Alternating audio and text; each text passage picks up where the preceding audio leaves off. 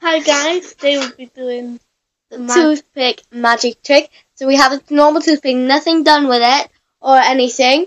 So all you need is your hands and a toothpick.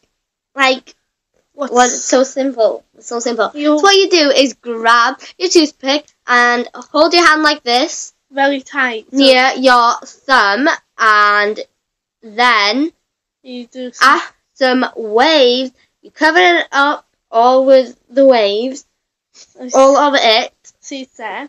The hand's done to it. Then you just put some magic tricks and wave. And boom! It's gone.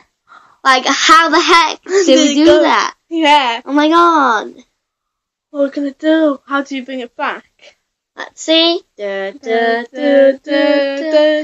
my god, it's back. What the heck?